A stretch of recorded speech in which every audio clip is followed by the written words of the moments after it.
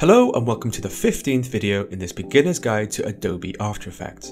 In this tutorial, we are going to learn about the pen tool and paths in After Effects. In the previous episode, we looked at making shapes using the Shape Builder tool and the various ways they can be customized. Now there is another way of making shapes. In After Effects, we have what is called the pen tool. In After Effects, this can be used to create custom paths which can join to make shapes, which can be used for animation sequences. Now, some of you watching that use Adobe Illustrator and Photoshop may already be familiar with the pen tool. In After Effects, the pen tool works quite similar to how it works in Illustrator and Photoshop. Now, if you are already familiar with the pen tool, then you may want to skip ahead to the next video. Though, if you are new to the pen tool, I would strongly advise you continue with this video. In this tutorial, I'm going to discuss the pen tool and the concept of paths in After Effects. So in this video, we are going to be covering the following topics. What is the pen tool?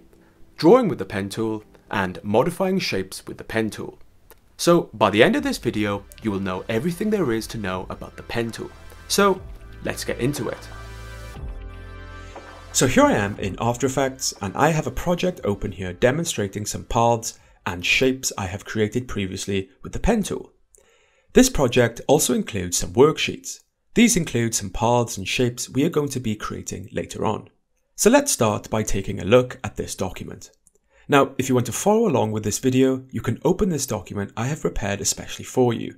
This can be found in the Essential Practice folder in the Project folder, and you can download this project folder for a small fee. The download link with the instructions is in the description. The download folder comes with lots of exercise documents we will be using on this course that have been carefully developed to aid your learning experience. The folder also comes with document resources such as videos, graphics, and images you can use to build your first video presentation from scratch later on in this course. To get the full learning experience, I recommend you get the project folder. Download link with instructions is in the description.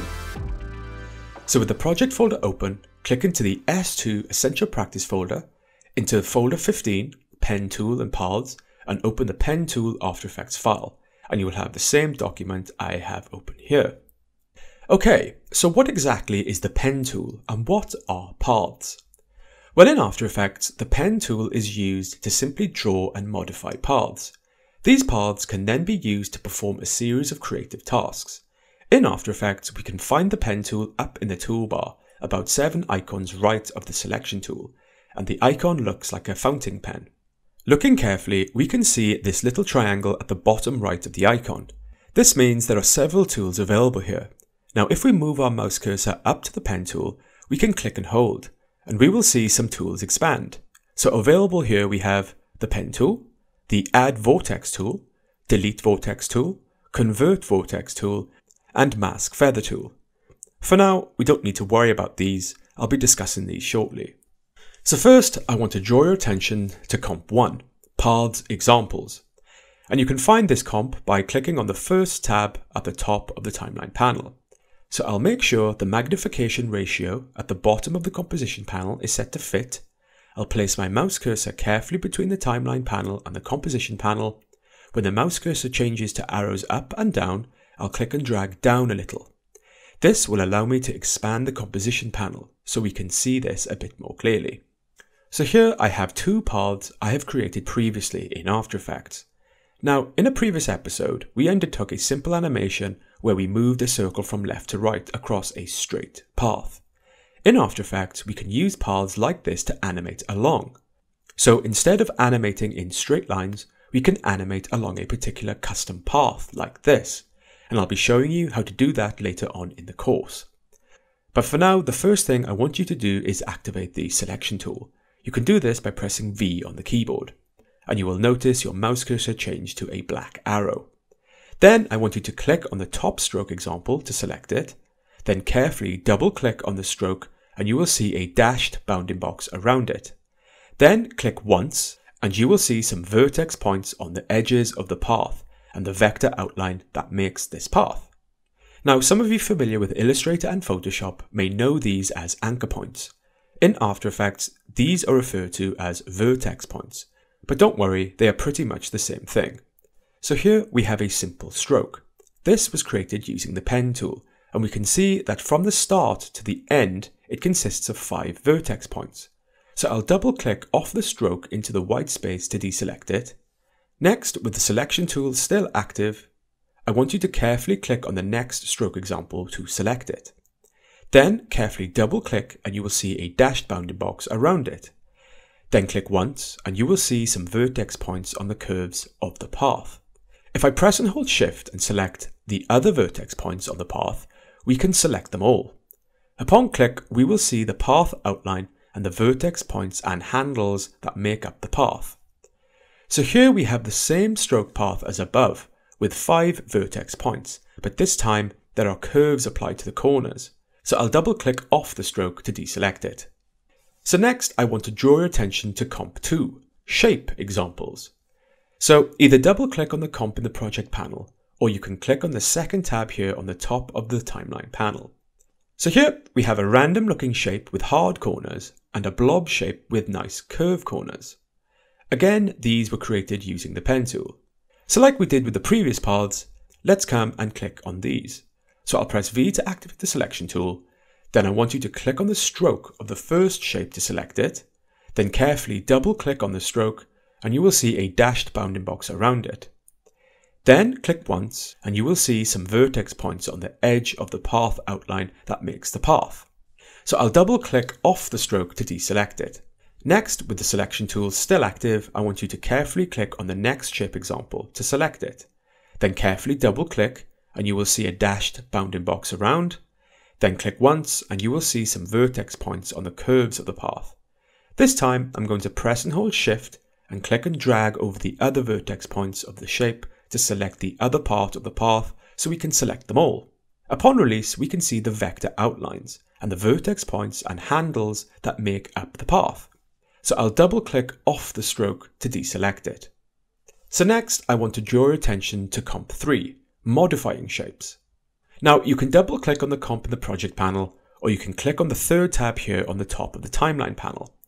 So here we have some random looking shapes that have been created by modifying shapes made by the Shape tool. In After Effects, the Pen tool gives us the flexibility to edit and modify shapes we make using the Shape Builder tool for further customizability, and we will be having a go at making these quite soon. So now we are familiar with paths, vertex points and handles, let's start to draw some paths and shapes. So now I want to draw your attention to the Worksheets folder over in the project panel. Now I have put these together to help you. So first I want you to double click on the first comp, Path Worksheet, and you should see these 2 path guides. So at any point we can activate the pen tool by simply pressing G on the keyboard. When the pen tool is active, you will notice the mouse cursor change shape, and we have this little fountain pen. This means we are ready to begin to draw. Now before I start to draw, I want to come to the top of the interface section and first set the color and stroke size.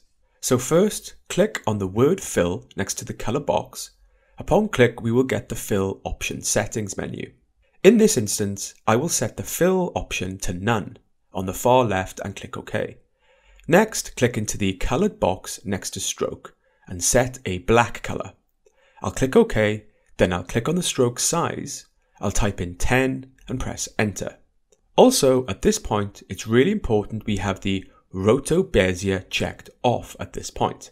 If for whatever reason this is checked on with you, make sure this is checked off. So I'll begin from the top and start to click onto each square point along the first path. As we click and drop down these points, we begin to draw a line. So I'm just going to drop down 5 points here along my first worksheet path inside these square points, like so. And we have just created a simple line stroke. Easy. So I'll press V to activate the selection tool and double click off the stroke to deselect it. Now at this point, look carefully down in the timeline panel. Upon creating this path, we now have a shape layer present. Okay, so that was quite easy. Let's now look at how we can create a curved path. Now, it's really important to mention at this point that before we begin to draw any new shape or path, we first need to make sure we have the previous path or shape deselected in the timeline panel. If not, then as we start to draw a new shape or path, it will be added to the selected shape layer. Now, in some instances, you may want to do this, but for now, we want to create individual layers. So with the first shape layer deselected in the timeline panel, I'll press G on the keyboard to activate the pen tool. When the pen tool is active, you will notice the mouse cursor change shape again to the little fountain pen. So my stroke and color settings should still remain from the last stroke settings. No solid color, stroke color set to black and stroke size 10. So to do this, I want to show you a quick technique I use, and I call this the click and curve technique. So let's begin to click some points down along the second path. So I'm just going to drop down 5 points again along my second worksheet path inside the square points like so. And again, we have just created a simple line stroke like before. So I'll press V to activate the selection tool and double click off the stroke to deselect it. And looking down in the timeline panel, upon creating this path, we now have another shape layer present. So with the path created, now I'm going to add curves to the line to match the guide behind.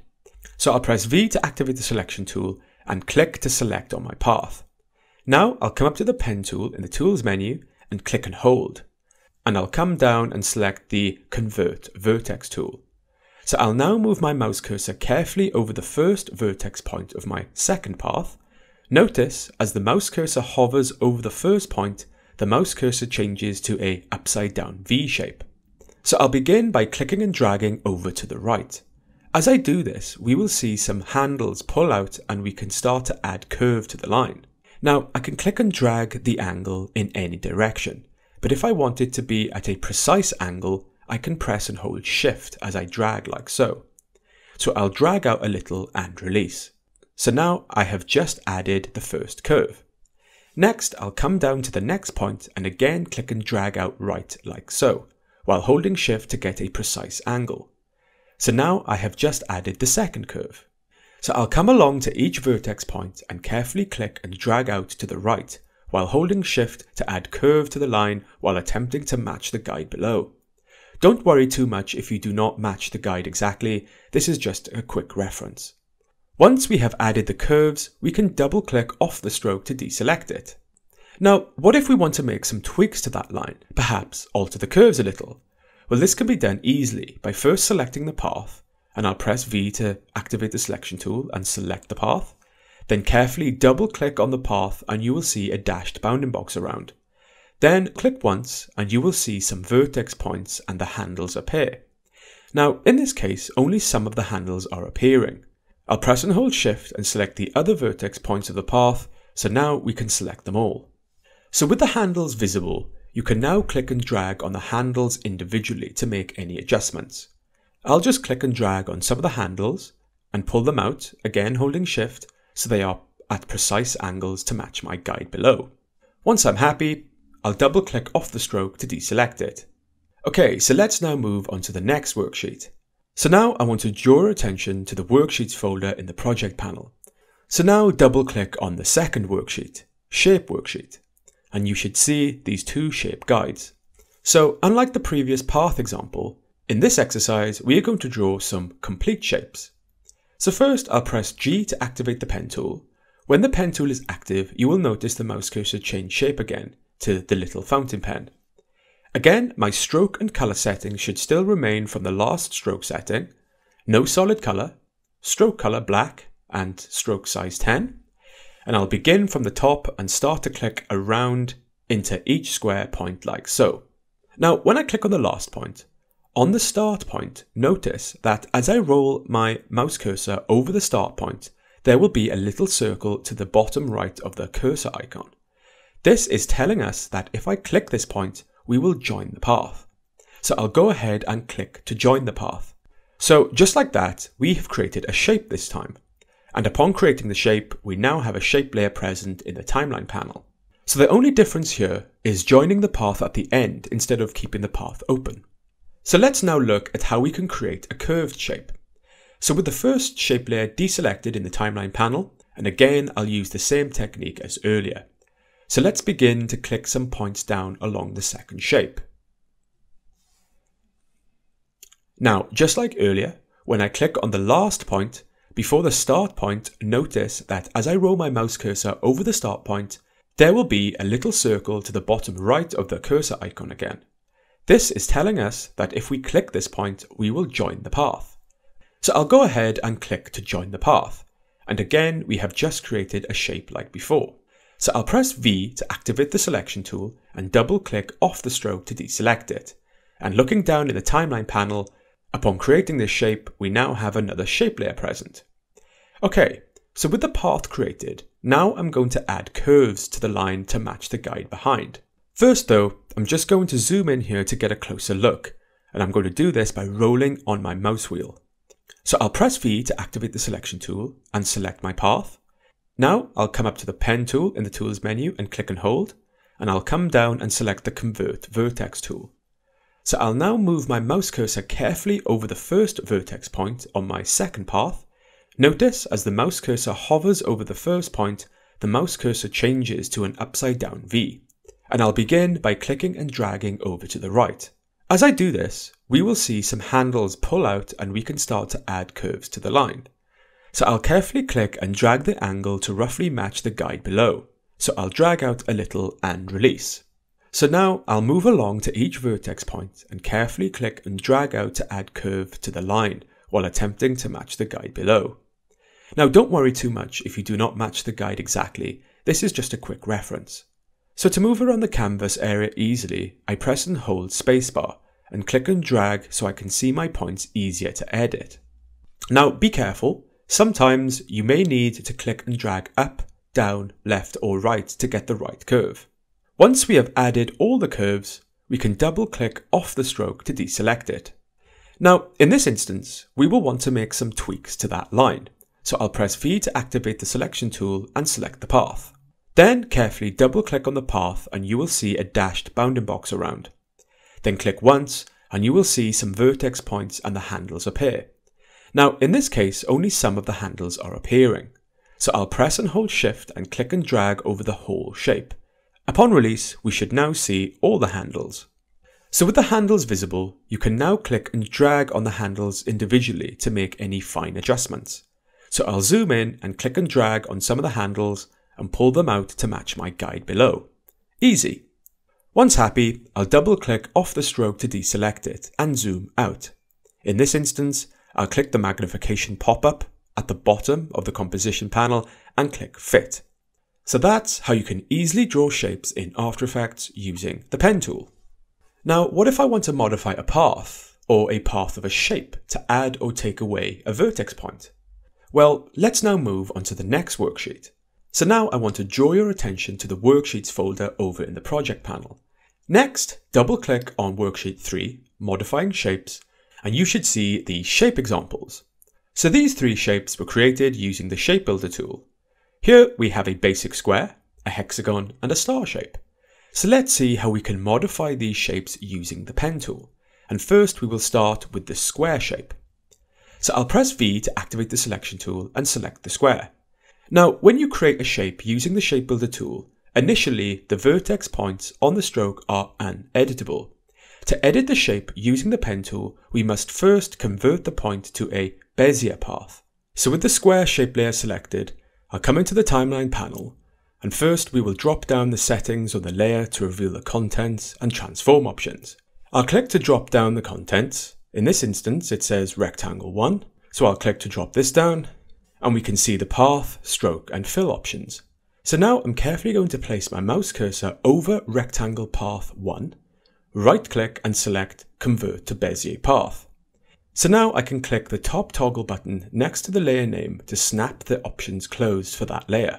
And I'll come back into the compositions panel and just double click off the shape to start. And I'll just zoom in a little. So I'll click the shape once, then double click, then click once again. And now I can click on my vertex points and move these around if I want to. But in this instance, I don't want to move them around, so I'll press Command Z on Mac or Control Z on PC to undo. Now, in this instance, I want to add vertex points to my path. So I'll come up to the Tools menu, click and hold on the pen tool, and this time select the Add Vertex tool. Upon click, you will now notice the mouse cursor change to a pen icon with a plus next to it. So I'll come to the center of the path line here and click once on the path. Upon click, I will add a new vertex point to my path. So I'll press and hold spacebar and click and drag down like so. And again, I'll click on the path in the center to add a new vertex point. So I'll click the magnification pop-up at the bottom of the composition panel and click Fit. So next I'll press V to activate the selection tool, and now I can click to select and move my new vertex points around. In this instance, I'll click the top one and move it up, and I'll click the bottom one and move this one up as well. And I'll double click off the shape to deselect it. So just like that, I have used the pen tool to add new vertex points to change a simple shape to create something new. Okay, so next we have this hexagon shape. Let's see how we can tweak this. So remember, before we edit a shape made with the shape tool, we must first convert the path to a Bezier path. So with the hexagon shape layer selected in the timeline, first we can drop down the settings on the layer to reveal the contents and transform options. I'll click to drop down the contents. In this instance, it says Polystar 1. So I'll click to drop this down and we can see the path, stroke and fill options. So now I'm carefully going to place my mouse cursor over Polystar Path 1, right click and select Convert to Bezier Path. So now I'll click the top toggle button next to the layer name to snap the options closed for this layer. And I'll come back into the composition panel and just double click off the shape to deselect. And again, I'll just zoom in a little. So with the selection tool, I'll click the shape once, then double click, and then click once again, and now I can click on my vertex points.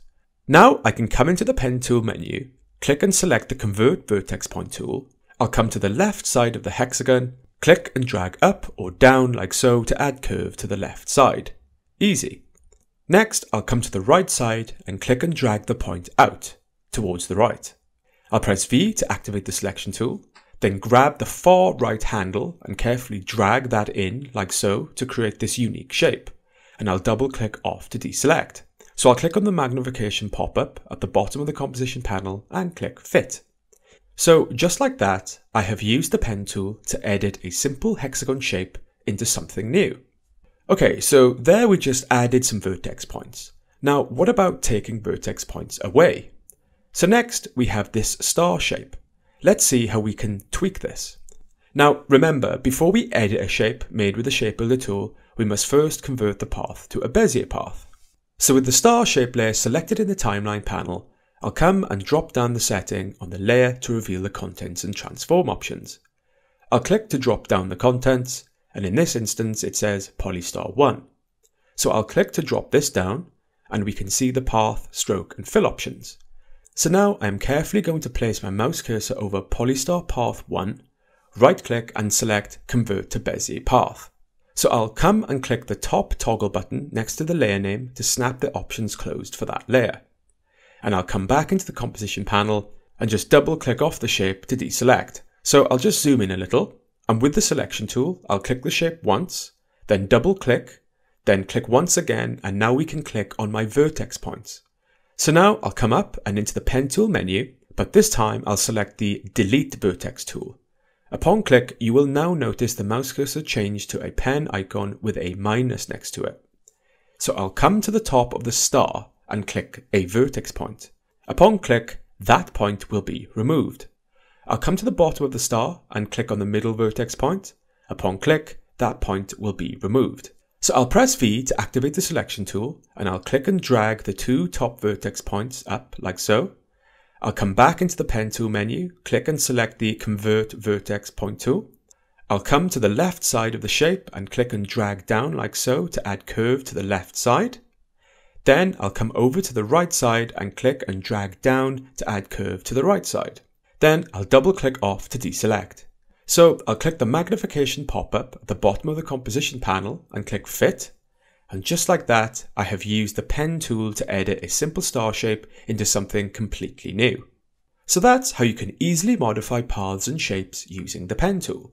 Now keep in mind, you can use this technique when editing paths and shapes you initially create with the pen tool. For example, if we jump back into the second worksheet, Shape Worksheet, where we created some shapes with the pen tool, if we press V to activate the selection tool, click a shape, double click, and then click once again, we can select the vertex points. Just like adding points to the shapes, we can click the Add Vertex Point tool and click on the path and press V to use the selection tool to move that point around. And we can also select the delete vertex point tool to remove points. Now, keep in mind, when you create a shape using the pen tool, we do not need to convert the paths into Bezier paths like we did with the shapes. When you draw with the pen tool, it is already a Bezier path.